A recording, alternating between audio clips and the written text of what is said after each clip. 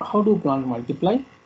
Yeah, so through reproduction or propagation. Already some of you mentioned it's reproduction or propagation. Plant propagation is the process of growing new plants from variety of sources. How we're going to reproduce? So either through seeds, cutting, already you mentioned, and other plant parts. Okay, so various other plant parts. So some you mentioned.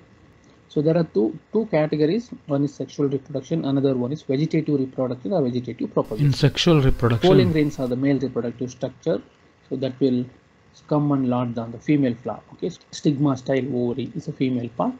This pollen grains will come and lodge on the stigma, and so that will germinate, and that's called pollination. After pollination, fertilization will happen. We will get fruits and seeds.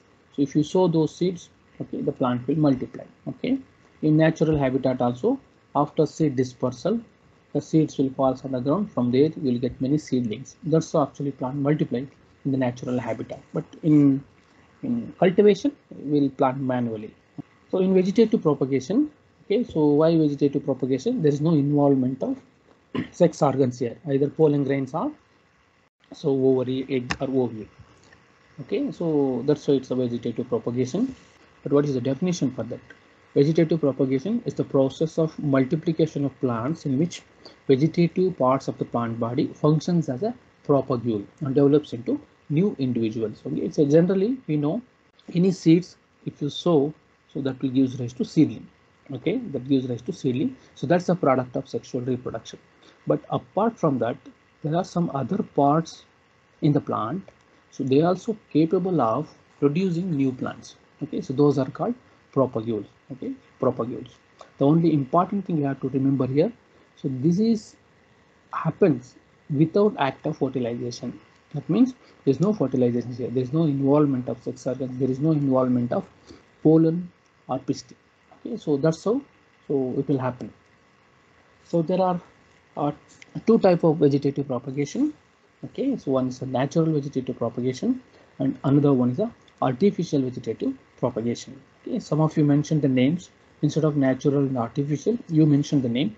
Someone mentioned layering. Okay, so that comes under artificial vegetative propagation. Someone mentioned runner. Okay, that will comes under natural vegetative propagation. Okay, so these there is no involvement of any sex organs. Okay, so that means or pollen or pistil.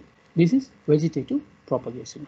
Okay, in vegetative propagation, okay, so natural vegetative propagation will occur through root, stem and leaf, whereas artificial vegetative propagation occurs cutting, grafting and layering. Okay, cutting, grafting and layering. Again, so cutting, grafting, layering is again common question. Okay, in exams. Okay, so we may ask so artificial vegetative propagation for 5 marks or 6 marks. Okay, or we may ask individual what is cutting, what is grafting, what is layering for 2 marks question. Okay, so you have to understand and learn some of these techniques. Okay, so why it is natural and why it is a artificial. Why it is natural? This is common type of vegetative propagation in plants. Here vegetative organs such as roots, stems and leaves bear adventitious buds. Those are all called, I told you, propagules. Okay, vegetative propagules. Through these propagules, they will reproduce, they will multiply. Whereas in artificial propagation, okay, it does not occur naturally. Instead, it's a human induced. So because here, so it's a man-made structure, so we will get desired offspring. Okay, so why this is so important? That means suppose we have two plants, one is so giving very so big size fruit, another one is giving very tasty fruit. So we can combine these two characters and we can get big size as well as tasty fruits. Okay, so that's how actual artificial vegetative propagation is so very important. Okay, so here we will get healthier plants, desired trait in the character. Okay, so quality. Okay, and it's quite more rapid and efficient production, okay, of offspring. So that means imagine in natural vegetative propagation, to get one plant, the plant has to produce in natural way. It has to produce sexual reproduction. I'm telling sexual reproduction in natural vegetative propagation. Plant has to produce flower. Flower has to produce male and female sex organs. Both are viable, and pollen grain has to transfer to the female flower. Then pollen tube has to germinate. It has to reach egg and it has to fertilize. that will become fruit. After fruit become, so it has to mature, then seed has to disperse, okay, then the seed has to germinate and gives rise to seedling. It is a long process, but here in artificial vegetative propagation, it's a quick, okay, so quick, rapid and efficient. Okay, suppose I have a hibiscus plant at home, so just I can cut one twig and I can plant. Okay, so next month I will get grapes flower. Within 2 to 3 months we're going to get flower also. Okay, so that's how it's a quite rapid and we'll get desired variety. So this one is natural vegetative propagation, this one is a artificial vegetative propagation. Okay, so under natural vegetative propagation, under artificial vegetative propagation, we have several categories. Okay, so in natural vegetative propagation, underground stem, subaerial and aerial. In artificial vegetative propagation, we have cutting, layering and grafting. Okay, in underground stem, there are again four: rhizome, tuber, bulb and carp. In subaerial, we have sucker, runner, stolon and offset. In aerial, bulbils and leaf. Okay, so these are categories. So I told you, so we may ask anything for 2 marks question here. Okay, so we may ask rhizome, we may ask tuber, we may ask bulb, we may ask carp. Okay, you could able to answer this. Okay, why?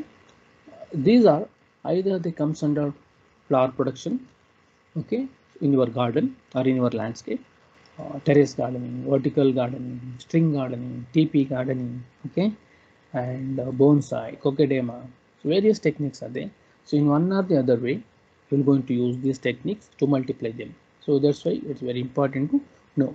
So here I'm giving one example from various aspects, some from flowers, some from fruits, okay, some from vegetables. Okay, if you remember that much is more than enough.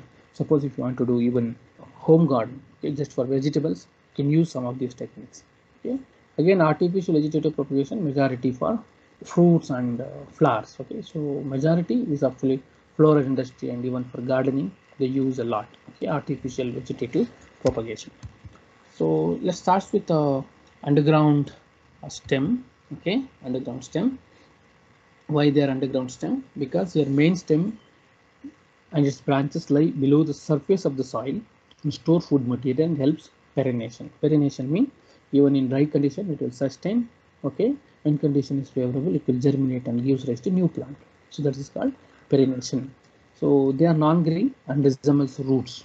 Okay, so they are non-green in color but resembles roots. That's why we call underground stem. But though they look like root, but why we call it as a stem? Because they have nodes and internodes, they have adventitious roots, they have a scale leaves, they have axillary buds, etc. Okay, so that's why we call them as a stem. So examples are rhizome, tuber, bulb and carp. Okay, so let's start one by one. Okay, first one is a rhizome. Okay, again rhizome is a perennial structure, main axis of the plant which grows indefinitely below the soil. Okay, below the soil it can grow, it will grow indefinitely.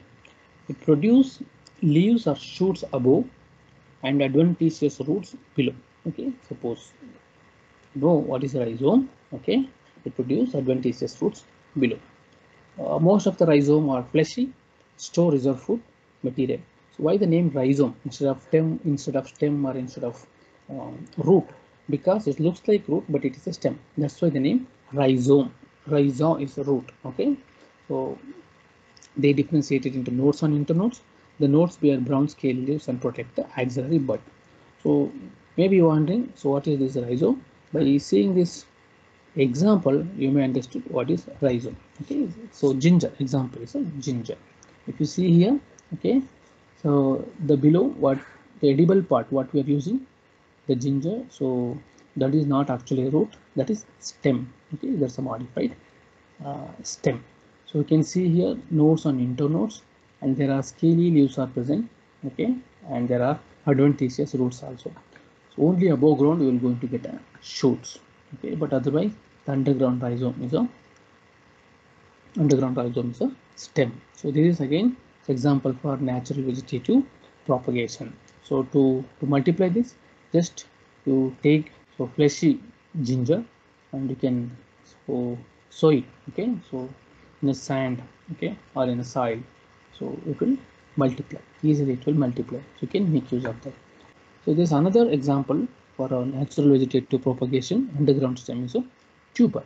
Okay, so the tubers are swollen ends of specialized underground stem. Okay, so these are also underground. Generally, what we understood so far, roots are always below ground.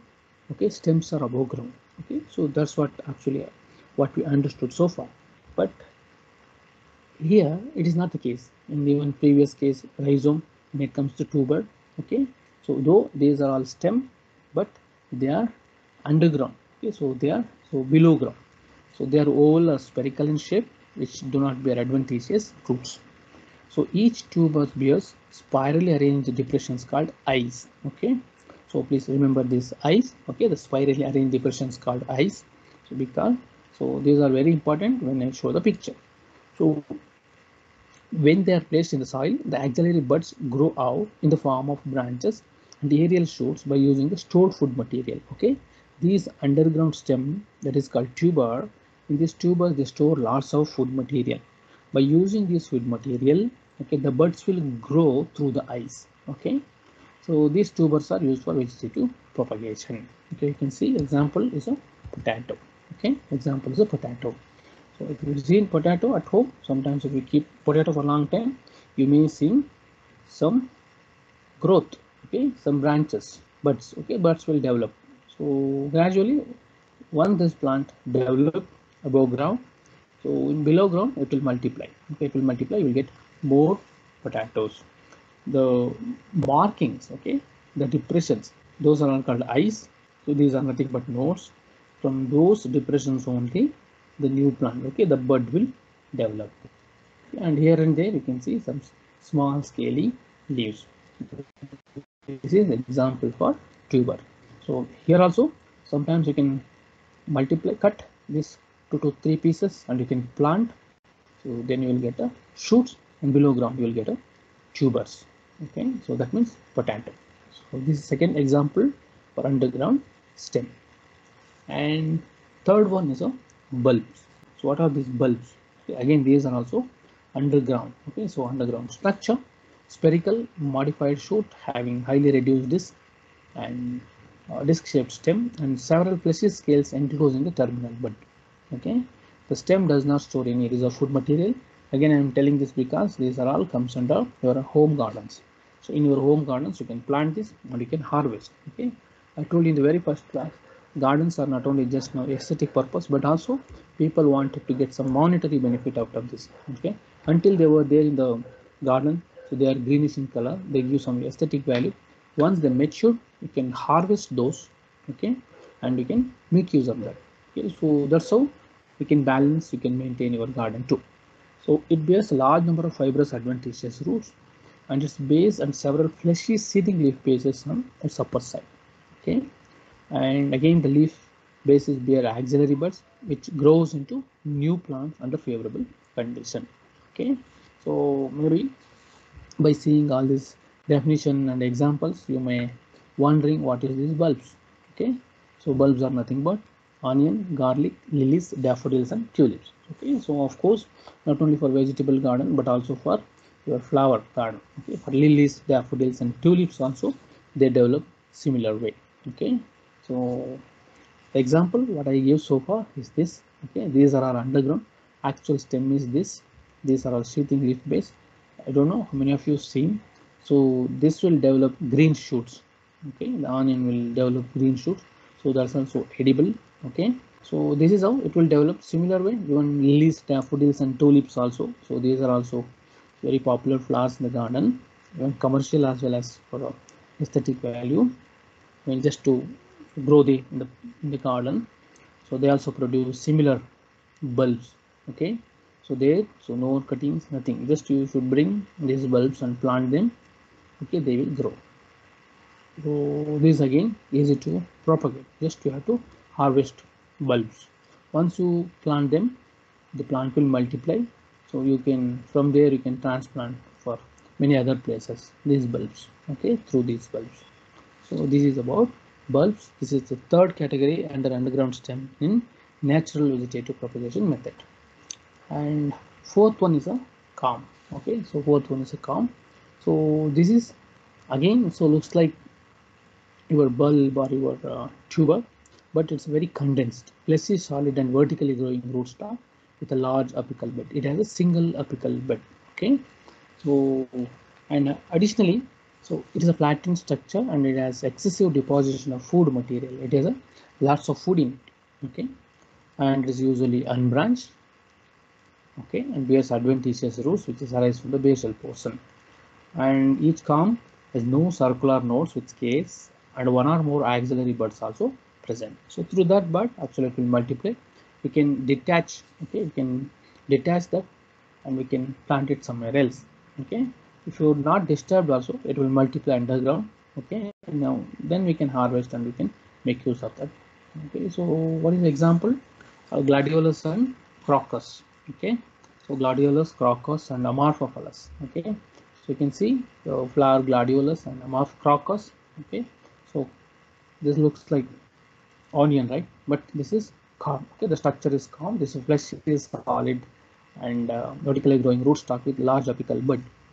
So then to propagate this plant, okay, so crocus or gladiolus or amorphophallus, okay, the only way is you have to underground. It will produce lots of these culms. You can harvest these culms and you can plant it somewhere else. Okay, just whatever I told. See here, so enormous number of culms are there. Whatever media I told, soil media, other nutrient media, and some other manure system.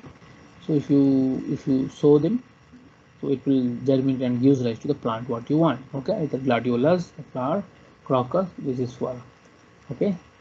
So kesar, again edible used for cooking. Okay, and again amorphophallus, vegetable which is used for cooking. Okay, so these are all so part of this culm. So we have completed underground stem under that rhizome, tuber, bulb, and culm. Okay, so please remember. Okay, next one is a subaerial. Okay, subaerial. So what is subaerial? I mean, previous case is underground. So next one is a subaerial. Okay, here the stem gets modified to help in vegetative propagation.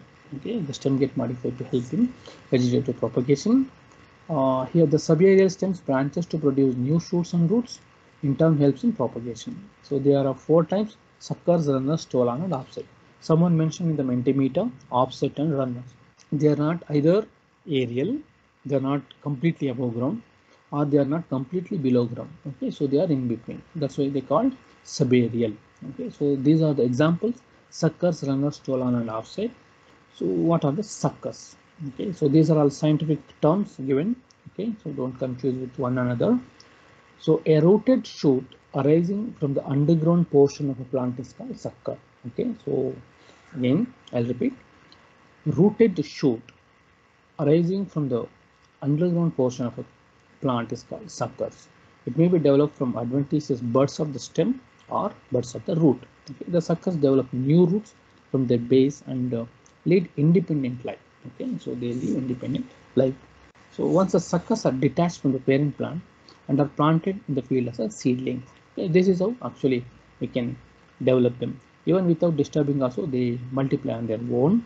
But if you really want more fruits, okay, so or more plants from that, so you can detach that and you can plant them in the field. What's the example?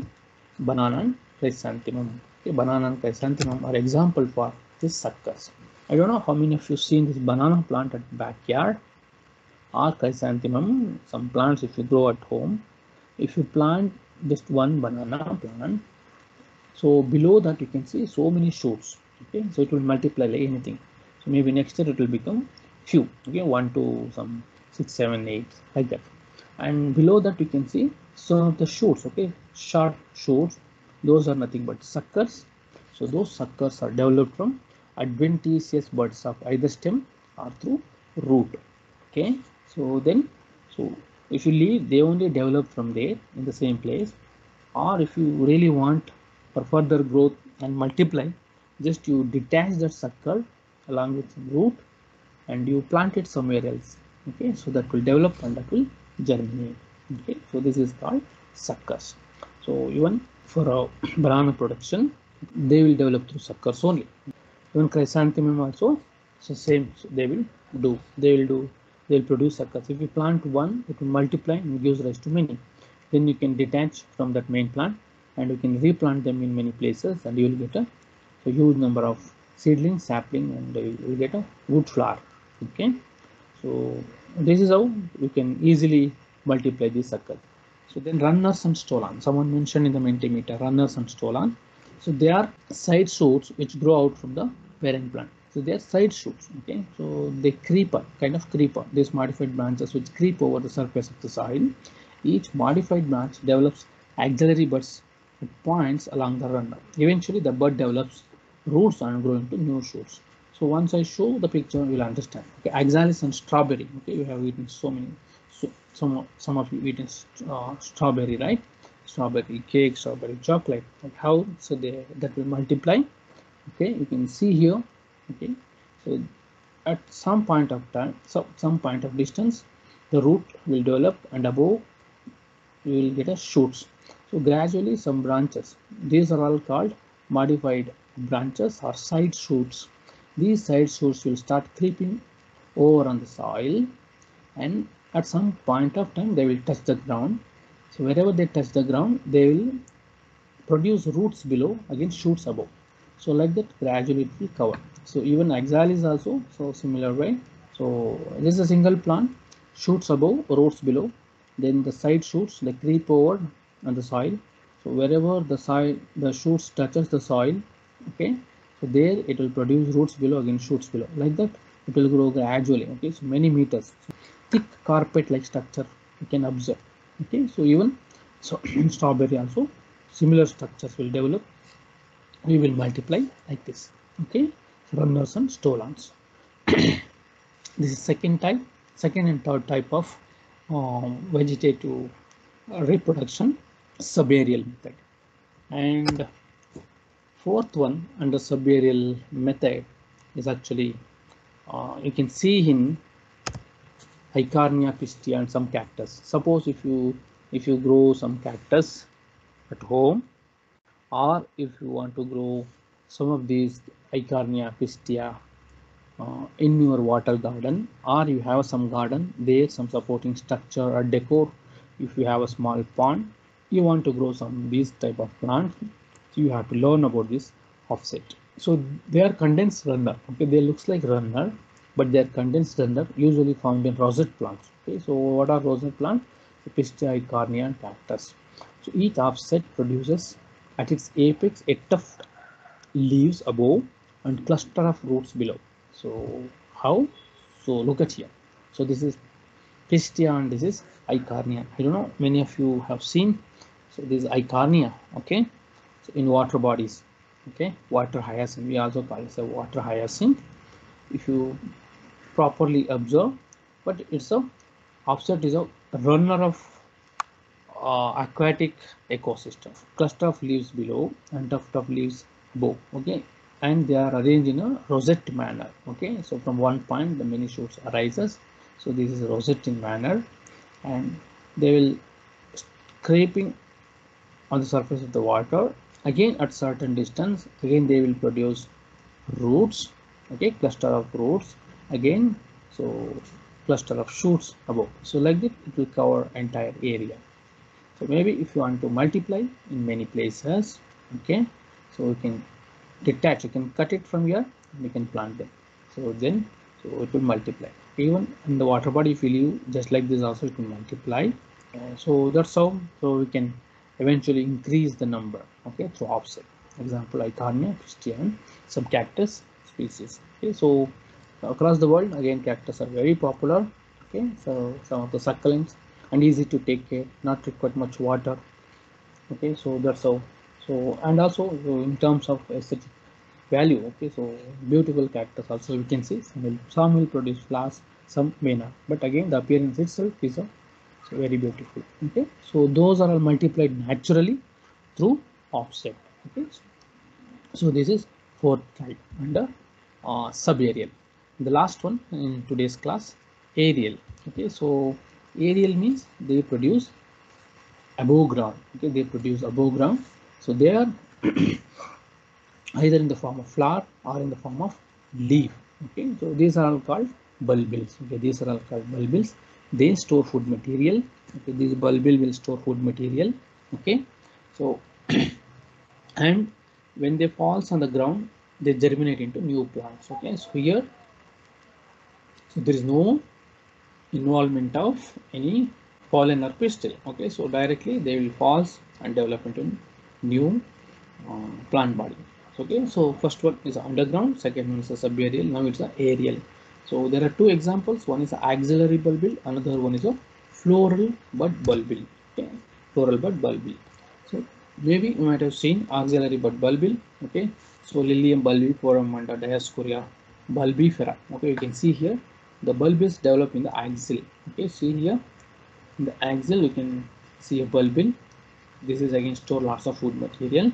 So at maturity it will falls off and develop into new plant. So this is again Lilium bulbiforum. Some plants, flowering plants, you can multiply through these bulbils. You collect these bulbils and if you sow, so they will germinate and give us a new plant. So here also this is Dioscorea bulbifera, again what we are eating, tubers. Dioscorea gives lots of edible tubers. Okay, and another one is a floral bud bulbil. So here, so some of the inflorescence, okay, some of the inflorescence actually convert rather than producing flowers, they themselves transferred into bulbils. Okay, so the bulbils, I told you bulbils. So bulbils are bulb-like structure, and so they are part of vegetative propagation, and they store lots of food material. So that's why they could able to use as new plants when they detach from the parent plant. Okay, so these are all so floral bud bulbil. Okay, again, so example is agave.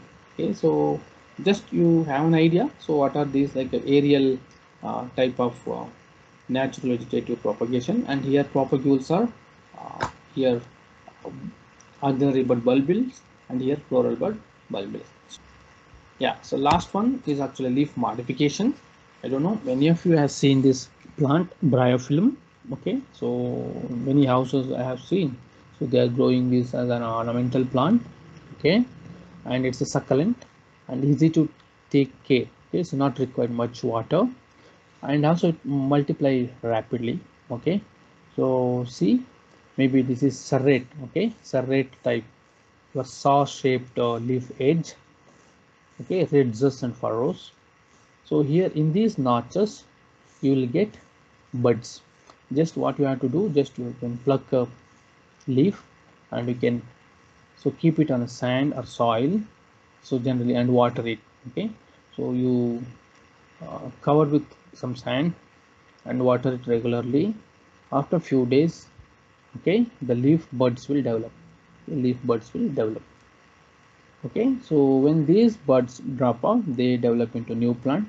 Okay, or else after maturity, okay, after some time you may only transfer these leaf buds or seedling to some other parts.